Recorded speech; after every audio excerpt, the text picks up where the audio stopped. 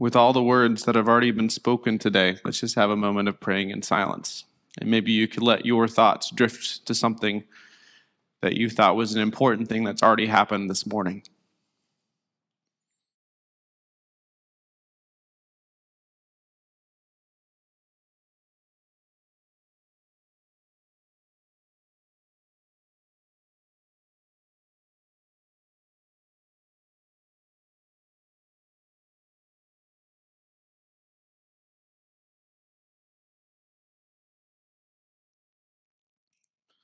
May the words of my mouth and the meditations of our hearts be holy and pleasing to you. Amen. It's interesting when you think about trying to start a message with a little silence or any kind of way that you've experienced silence this morning, because if I'm going to be honest, what I've observed in the world is we all hate silence.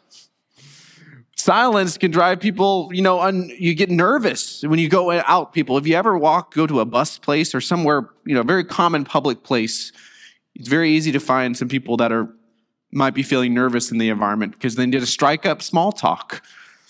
And I always kind of wonder, what is that dynamic? Why is it that silence or quiet makes us feel nervous?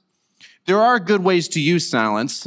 You can look at some of the stories we see on certain movies where you have storytellers and movie creators that are using silence in effective ways. I always think of a big space battle where you have this loud thing happening, but it's in the silence of space. And so then in the space battle, all of a sudden they'll cut and everything's cut off. And you just hear, it's this eerie thing. It almost adds to the intensity of someone crying deep in the background.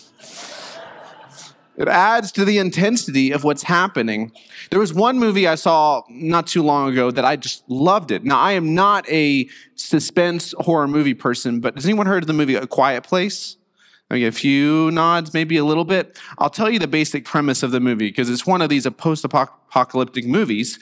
But the reason is everybody is quiet in this world. It's because, if we could just show a picture, you got John Krasinski right here. The reason everyone's quiet is because there's this alien that's landed on the world, and the second it hears any kind of sound, that alien just jumps at anything that comes out. So they've created this world where they live in quiet. All the kids in the world, if there are kids, have felt toys that are so soft. And so the whole movie has lots of silence in it. It's this intense movie. Still, you can find good ways to use silence, but why don't we like it? What's the core of it? When I was in college, I could have done a picture. I didn't have a picture of this morning. When I was in college, I have a lot of unique stories, let's put it this way, about what happened to my college car. I had a car with lots of personality, let's say. A car with lots of personality. And in this car, I had it broken into a bunch of times. At one point in time, someone chucked something in the front windshield and it all shattered everywhere. One of the things that happened was that my car stereo was stolen. So it was ripped out, which messed with the electrical system. I only found that out later. But it was ripped out, and I decided, in my resourcefulness, I'm not going to replace it. So all of a sudden, here I am driving around, and I'm going to embrace silence. In my early 20s, it's this is going to be the way I live. And at first, it's not bad. You're driving around, you go do your errands, go get groceries, not bad. You feel it when you do a road trip, I'll tell you that. But doing this, I started to think way back then that there's something about silence that's counter to the way this world is shaped. It's counter to what our longings are. I think about silence, and the truth is that silence, it stirs us towards the deeper questions, and maybe we don't really want to go there yet. It's these deeper questions. It's easy to be loud or put a microphone in front of me. It's easy for me to be loud, but it's far harder to be silent. We feel the pressure when that silence comes. We feel this need, this nervous tick to fill the void of silence. It's almost like we perceive that if we don't try to fill the silence, we might be consumed by it. Or worse, our anxieties creeping up in the midst of it might just take over. There are these reasons why, in the midst of the busyness of life, we're trying to do everything we can to not be silent, but it's stopping us from listening. Silence is hard. We'd prefer to be distracted, entertained, but we'll do whatever it takes to conceal our deep need for help. And for that, we have to avoid listening. My key question this morning, as we look in Luke 1 in the story with Zechariah and his wife Elizabeth, is how can silence be a gift for my story, for your story? How can silence be a gift? And yeah, you're going to have to go there with me and think, am I trying to avoid silence in certain ways? And what are ways that I'm willing for silence to be okay in my life? Because like those movie makers I just talked about, or my college version self trying to do silence in my car on a road trip, God is using silence to tell a good story, and he does it in this one. So in the context of our passage, we're not in the Old Testament anymore. We're in the New Testament, in the Gospels, in Luke. And just to catch us up a little bit to where we are in the story of Scripture, we have to look at God's people and where they are as stuck in silence. There was this moment that was predicted in this time. If you actually went back a couple books, you'd go to Malachi, which is the last book of the Old Testament. And the very last few verses of Malachi read like this: "See, I will send the prophet Elijah to you before the great and dreadful day of the Lord comes. He will turn the hearts of the parents to their children and the hearts of the children to their parents, or else I will come and strike the land in total destruction." Malachi is a book about judgment. It's about the fact that the priests in the land are leading the people astray. They're forgetting their duties. And instead of leading people towards good, they lead people towards harm. And this last promise is that God's going to send another kind of prophet in the spirit of Elijah. There's another kind of prophet that's going to help. And we actually sang it this morning, this line of this silent age of 400 years. That after this promise is spoken, 400 years of silence. People stuck in a time of waiting, of pain and hardship, even judgment when other people from other lands came and pulled God's people away from their land because they weren't obeying. People stuck in sin, in silence, waiting. And in Luke, where we meet this man named Zechariah, a priest, he's part of this system in the temple. It's part of the system where every week the people of God would come and offer sacrifices to atone for their sin. I've wronged my neighbor. I've wronged my friend. And they would offer these sacrifices daily, a morning and an evening sacrifices. You can see pictures of the temple if it helps you to visualize that they would go in and out. You can even see an altar where burnt offerings were offered on the side over here. And they would go in and out. And if you're going to have people doing that, you have to have people to facilitate that. So priests, you had a whole tribe of priests who were facilitating this. And Zechariah is one of them. He's part of this whole system. But as you start to think about the man, Zechariah, you have to think about him as a priest who he's doing this every single day, going in and out, sacrificing, whatever is brought to the table on behalf of the people. It almost starts to feel futile. What sacrifice will come at some point in time that's actually going to bring an end of all this? This system is not tenable. This system can't last forever. What is going to bring an end to this? And it's not just the man, Zechariah, who's a priest who serves faithfully, but it's the husband, Zechariah.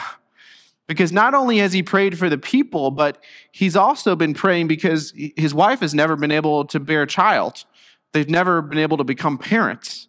And they're not young, they're old. And so they're stuck in this sense of praying and crying out to God and not hearing much in return.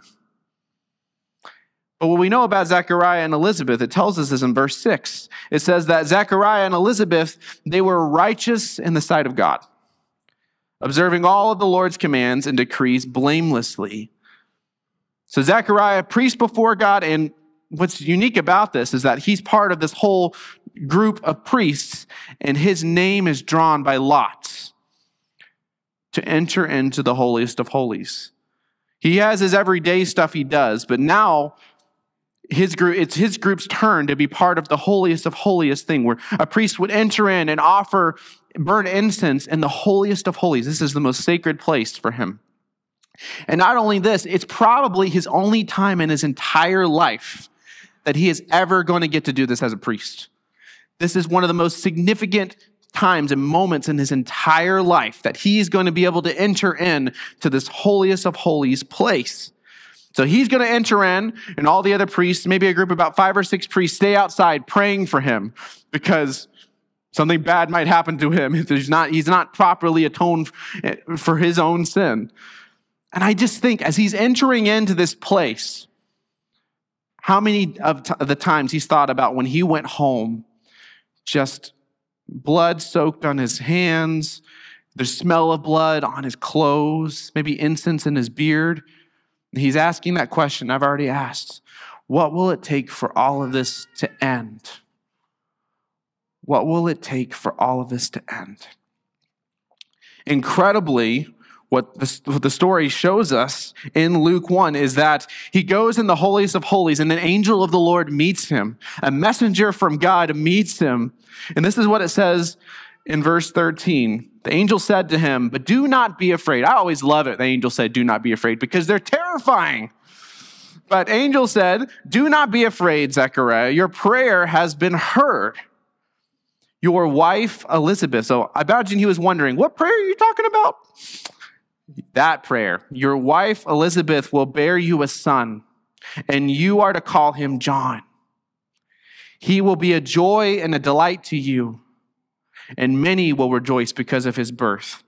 His prayer has been heard. I just think about all the prayers you've answered in your life, and you've never quite known how God heard them or how God's responding to them. And then he gets an angel to come to him. We heard you.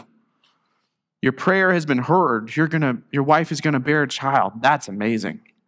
And then to break down what the angel says, I've kind of broke it down for you so you can see. The angel tells Zechariah some very important things. He says his name will be John. Got it. Check. That's probably important to remember. He will bring joy.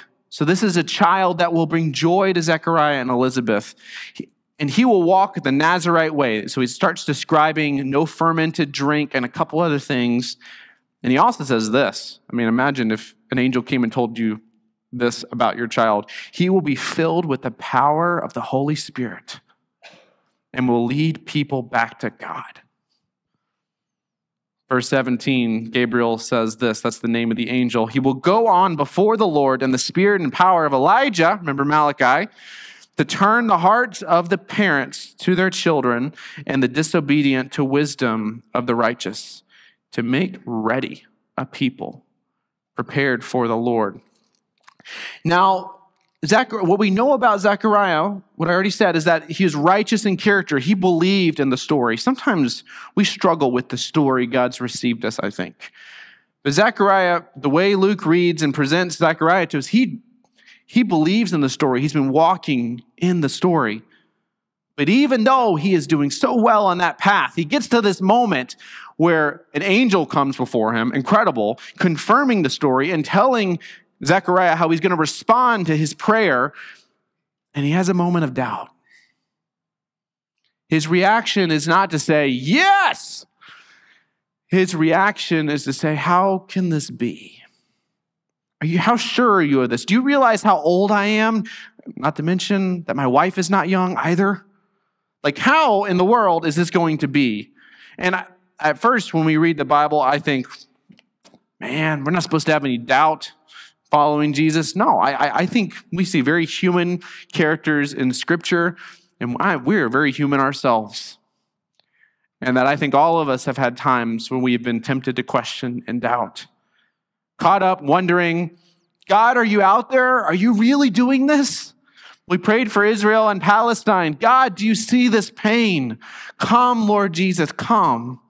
But in this moment, Zechariah, who served his whole life for people, directing them towards God, he questions what God's doing.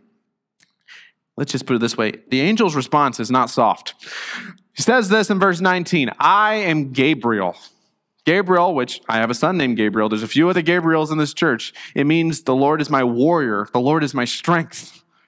There is a ferocity to this name, and also what we know about the angel Gabriel in other places of Scripture. I am Gabriel. Check my references. I stand in the presence of God, and I have been sent to speak to you, and I tell you this good news. And now you will be silent, not able to speak until the day this happens, because you did not believe my words, which will come true at their appointed time. He kind of missed the boat on that one. So then immediately what happens with Zechariah is he loses his ability to speak. He comes out of the temple, he survived the holiest of holies, but he can't speak. And what's very clear to everyone around him is he's seen some kind of a vision, but now he has to live into the vision without being able to speak to it at all. So it's already been referenced in the service. A few people have been struggling with sickness and health. I started losing my voice this week. It's feeling okay right now. That's good. But the truth is that losing my voice, I couldn't help but feel this kind of prophetic irony a little bit of like, I'm losing my voice, trying to talk about Zechariah who lost his voice. It's a lot. I even had a little sign up that I was like waving, which you can see is losing my voice, trying to speak with my hands and my eyes. Just trying. Because I really tried to practice a lot more silence this week. I did days of vocal rest. I was trying to parent at home with sign language. It was not going well. I was trying to, we had a Christmas party here. We had people over at our house. I was trying, but it couldn't have been more inconvenient. But this whole week, what it helped for me to do, and it's kind of some of the space I'm still in this morning, is that silence, it really asked me this question, like, what do you silence makes you ask, God, what do you want to say? So many people are rushing around, and I feel like the silence, it caused me to stop, and I hope it can for you today. God, what do you want to say? Am I willing to wait in the silence and wait for Christ to come in the midst of, my voice getting better, but for all the aches and pains and agonies I feel in my own personal life and in the life of our church and in the world, am I willing to wait in the silence for God who has promised to come, who said he would come? We're not better than anyone else who preceded us. You think about all the people who lived and died in that 400 years of silence. Are we really that different? Outside of knowing more about who Jesus is, knowing more about the king he is, the kind of king he is, are we really that different that we don't think we deserve to wait? God, in this moment, through Zechariah's story, he's saying, be quiet, be still, watch. Zechariah, he goes home. He goes to be with his wife, and before you know it, Elizabeth is expecting a child. It's amazing. But her response is different. Her response, if you look at it, you can see it in verse 24. It says, her response is that she immediately sees it as God's favor. Where Zechariah challenged and questioned what God was doing or his ability to do it, Elizabeth receives it with open hands. She says, God has shown us favor. He's heard us. She immediately gives God the credit. What's your story of silence? It's really an analogy for just how we experience life. And there are these wilderness times, these times of darkness, these times of quiet, where everything we lose sense of control. And as someone who I've realized, I always thought of myself as a good listener, but the past couple days trying to not speak and to listen is really hard. That I want to just speak a bunch of words. I want to say something that's going to help a relationship or say something that's going to fix a problem. And it's a very different thing to say, I think I'm called to wait in the silence. I'm called to be present. I'm not going to fix this by whatever I say, but God's calling me to be present and to watch him and welcome what he's doing. There's a devotion I've been reading this Advent season. It's by an author named Russ Ramsey. He's a pastor. And it says this about Zechariah's story. It was bittersweet, but this silence is a gift. Zechariah was given time to think, time to remember the words, the physical frame of the guardian of heaven, whose apparition, for some reason, was easier to accept than the words he spoke. To worship God is to dwell on who he is, to consider his handiwork. And so how I want us to shift towards thinking, how do I take the good news of what's happening in this particular story in Zechariah's life, Elizabeth's life? I want to ask some questions that are connected to this idea. Silence is God's gift to prepare our hearts for Christ. Christmas is next week. I know it snuck up. But when you look at what is happening in the story we step in and follow through, we are trying to prepare our hearts every year to welcome Christ into our hearts, whether it's for the first time or the 50th time.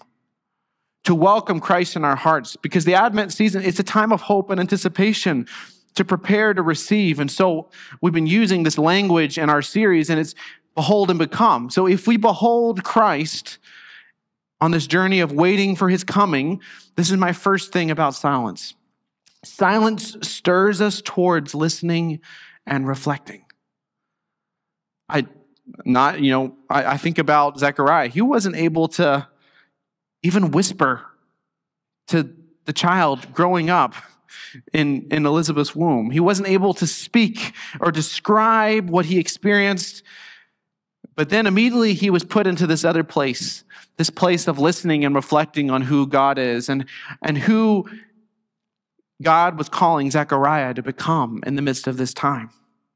C.S. Lewis has this quote. It says, "We live, in fact, in a world starved for solitude, silence, and private, and therefore starved for meditation and true friendship." Like to really contemplate on the things that matter in life most. Like sometimes we speak, or I catch myself speaking so much. I mean, we record videos almost every week. Jason laughs at me because it takes nothing for me to go really long in a video. And yeah, maybe I have things to say. Maybe you have things to say. But there is an important place in our hearts for us to be willing to receive, to listen, and to reflect. Because everything comes back to a relationship with God. I think about, the rising concerns of mental health, of a more anxious world we know today, and all of that, any kind of pain, any kind of hardship, what it comes from is disconnection from God. That we in some way are become disconnected from God, and the further and further we get from God, the more anxious we are, the more depressed we are, the more reactive, angry, rage-filled we are. And so, the antidote is, what does it look like to embrace connection with God? It is through listening and reflecting. It is through looking at the story and saying, this is for me. How do I get this for me? Maybe I don't think a lot with my head. Maybe I'm more of a heart person. Or maybe I'm simpler by nature. But the principle still applies. That I am trying to listen and to reflect, to notice and remember the story God has told me. I need to remember who God is in this world today. And God only gives this gift to Zechariah. I like to think about this. He only gives this gift to Zechariah because of the good things that God's already doing in his story. It isn't like, and I don't feel like this is used in parenting circles anymore, that children are best seen, not heard. Have you heard that message? Like, this isn't that. Throughout all of history, God's heard his people. He responded to the cries and lament of his people. He's heard them. The problem is that if all we're doing is crying out or complaining, then we as children are not listening. We miss out on what God's doing and what he intends to do in all time and today. It's not listening for content, for the right answer. Maybe sometimes you're in a conversation with someone and they're just listening to you so they know exactly what to say in response. But it's listening for connection. Listening for connection, for a way to deepen love in a present moment. And it's part of a slowed down life. If you're so hurried, you will not be able to practice this. But I think God's grace, if you're beholding Christ and the story that Christmas welcomes us to, this is possible. That when the silence comes, this pause, this waiting, you can listen and reflect in a different kind of way. Here's my second point. If we behold Christ and wait for his coming, silence shows us what we need to say and do. The problem, and Zechariah gets caught up in this moment of being confused with an angel, not knowing what to do. He questions the angel, is that sometimes, and I included in this, will say words that are not what I need to say, and I might do things that I didn't actually need to do. The real question is not whether to speak or to act, but to act and do exactly what God's called us to do, to say what God's called us to say. It's about priorities. It's the fact that your life matters just as well as anyone else's. And so when you go home today and you go out in this week and you avoid craziness at the stores, because I went to Costco yesterday, it was crazy. But if you avoid those things, like, you're going to come up with the things you need to do. And you need the capacity to do them well. You need the capacity to say them well. And it looks like worship. Like, to acknowledge and reflect on who God is, we need the space to do this in worship. So that's words that I use, like gratitude. How do I speak and live and act in a way that expresses gratitude? How do I even confess? We've done some of that this morning in worship. How do I operate from a place of, I need to acknowledge? Whenever I do silence, and I often do that in morning times, spending time with the Lord in prayer, and like I did today or many other days, and immediately, if I give myself that amount of silence, I will come up with a lot of people I want to say sorry to. I will have a lot of things that'll start building, of things stirring from my heart, just wanting to confess before God. When you actually give yourself time, you figure out the things you need to say and not just words you could say. You figure out things you need to do and not just things you could do. The way Paul talks about lament, because lament is also something I think we need to do. I felt like when we were praying for Palestine and Israel this morning, that's what my heart was doing. I was lamenting. I was crying out, God, this isn't good. Have mercy. That was the thing that God pointed in my mind, what was important today, that we prayed about that together. But lament, it's anchored in the promises of hope and provision of God. You have to know the story and live into the story and act in the story. You're not apart from the story. You're not living your own story somewhere off. God's welcomed you into his story. Before I share the last point, I want to finish what happens with Zechariah and Elizabeth, right? Because he goes home, and there's also a weird detail where Elizabeth is in seclusion for 5 months. Ladies, I don't know what that was like. 5 months of seclusion? That does not make sense. But either way, there's this time of waiting that's initiated, connected to the pregnancy of a child that would one day name John. And so the baby arrives, and you see this joyous arrival of a baby. Zechariah is still not speaking at this point, by the way. And all the people, they're trying to decide what he's going to call. He's about to be circumcised. And they ask Elizabeth, what do you want to call him? And she says, John. Now, nobody in Zechariah's family is named John. So culturally, they're like, but that's not what you do. You name someone based upon someone in the family. That's not what you do. So they start pushing back, and they finally ask Zechariah, who's still mute, and he pulls out his tablet, which I'm guessing he's used more than once. And he says, his name is John. And he immediately starts to speak. After all this time, the silence is breaking as he's believing and trusting in the story that God's welcomed him to participate in. This story that is a song that it's going to change the way we tell stories from here on out. It's almost like what 1 Peter talks about, that he's filled with this inexpressible, glorious joy. And so the last point is this: if you behold Christ and wait for him, silence breaks with the sound of joy. That if you trust God in the midst of the silence, whatever it is, you're waiting for the next season of life to cue in. God, this is taking a little bit. The job, school, what your personal life looks like, marriage, family life, whatever it is, we enter into these silence at all different kinds of points in time. And the question is, do we trust God? Are we willing to wait? And if we trust him with the silence does lead to a song of joy. Because it's not only do we see all the ways that Christ has come for us, but Christ will come again. And that joy meets us in this present moment. We're not disconnected from the past or the future. It's brought into the present. And this is what Zechariah's response is. He immediately starts to speak. He names John, which means grace.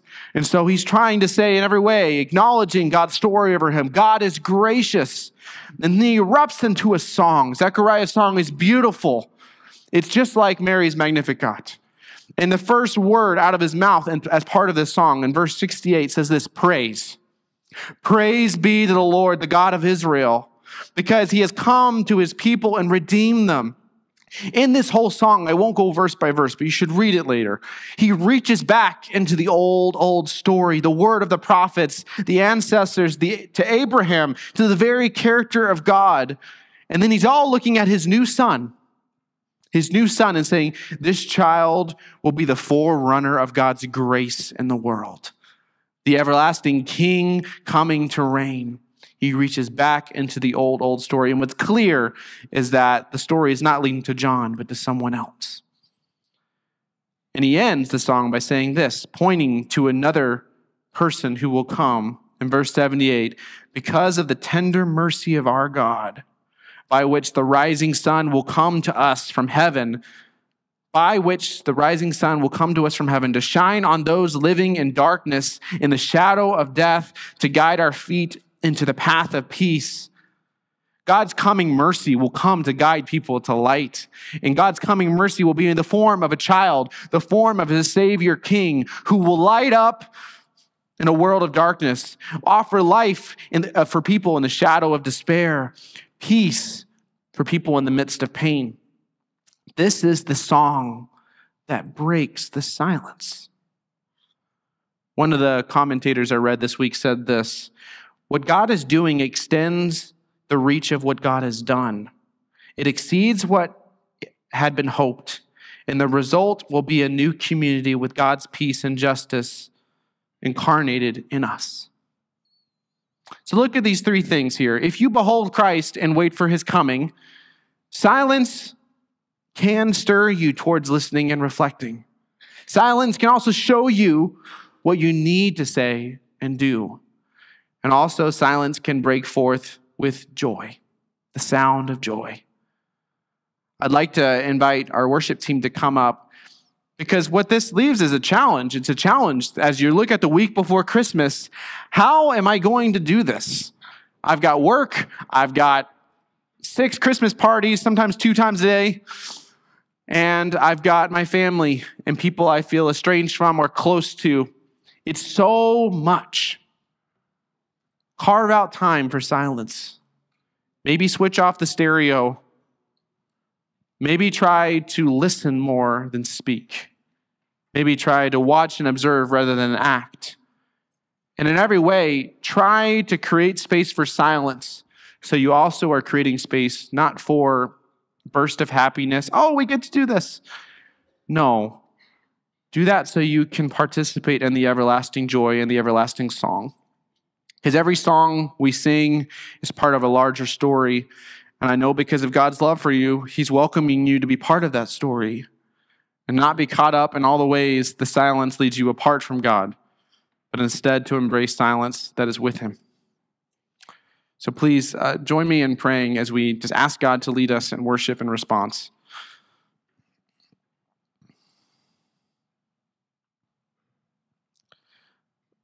Lord, there's good reason for why silence could be horrifying for us. Not all of us know what it's like to hear your voice. A lot of us know what it's like to be in pain or to be frustrated or anxious and to even just to feel alone. But this moment, Lord, where we see Zechariah and we see Elizabeth and we see them receiving their newborn child, John, and we realize the old stories are true. Not just for them, but for me. And Lord, I pray that you help each person who is feeling so alone, feeling like you are silent, that you would speak in your mercy and love, whether it's through the story, whether it's through any song we would sing, whether it's through the comfort of your Holy Spirit. that you in your mercy would guide us to the path of light and hope and joy.